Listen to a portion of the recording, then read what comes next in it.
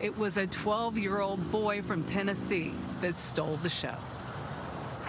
In front of American presidents and John Lewis's closest loved ones, it was one of the congressman's youngest admirers who contributed to one of the day's most memorable moments.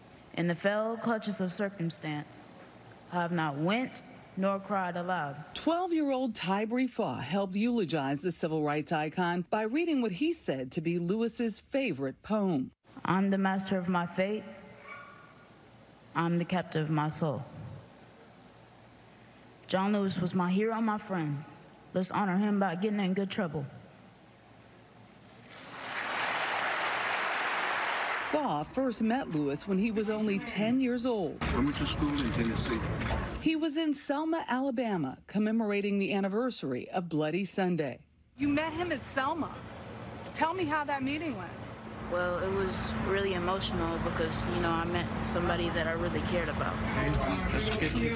That impromptu meeting on the streets of Alabama quickly evolved into a friendship, with Faw attending a number of protests and events alongside Lewis. We cannot give up now. Including his final walk across the Edmund Pettus Bridge in March of this year. When did you find out he passed away? My grandma called me and said he died. How was that for you?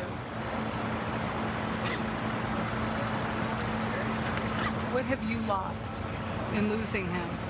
I just lost a friend, and he did all he can. He fulfilled his purpose, and he did what he could. Did he charge you to pick up the mantle? He passed down his legacy. And now what do you do with it? I want to make it greater and better for everybody.